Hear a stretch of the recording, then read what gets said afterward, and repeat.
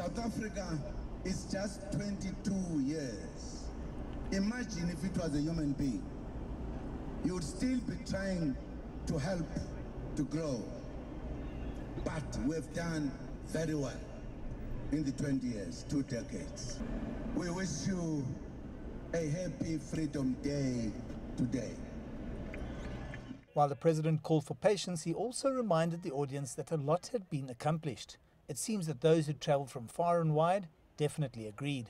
Now we are getting feeding scheme from the school, and we also have the housing, the free education, and also even the water now is coming from us, because the water population is all over around the South Africa.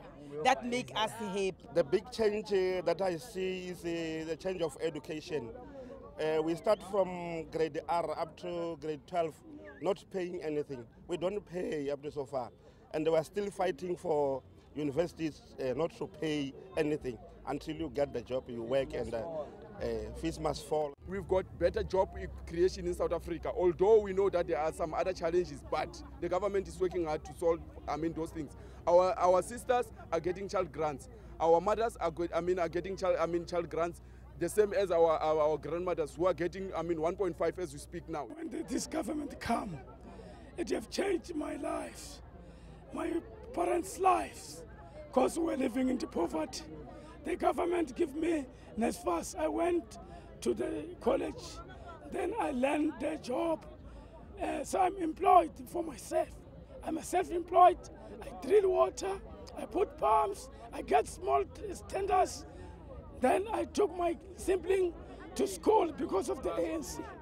In future, I wish that all these people that are jobless, they can get jobs. All these people that are hopeless, they can have hope, and they can get free education as we want. Big day here in Giyani in Limpopo province, with the president coming out and telling people to start working together and getting on with things and making sure that they work together as a team so that they can actually build the country, find jobs and do what's needed. I'm Angelo Coppola for CCTV in Giyani. South Africa's president may have enjoyed a warm reception at his Freedom Day rally, but here in Cape Town and other cities there were demonstrations calling for Jacob Zuma to step down. I am a proud South African. I am here because I feel that Jacob Zuma is taking our country down the drain. And it's about time that South Africans stand up and say enough is enough. Zuma must fall! Zuma must fall! Zuma must fall! Zuma must fall! Whether they were protesting or partying, South Africans generally agree that the 27th of April will always be about the celebration of the country's democracy.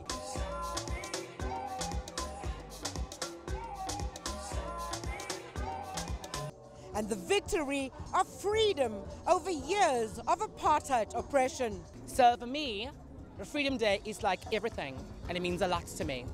And I am, to say this one more time, I'm proud to be part of it. So much went into gaining this freedom that we now have. And it's something that we should really lift up in every moment of our living and make sure that we retain this freedom and we can also pass it on to future generations. I think it's nice that everyone can come together as one.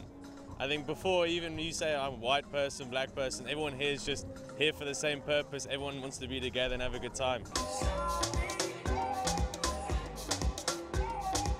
Renee Dalcom, CCTV, Cape Town.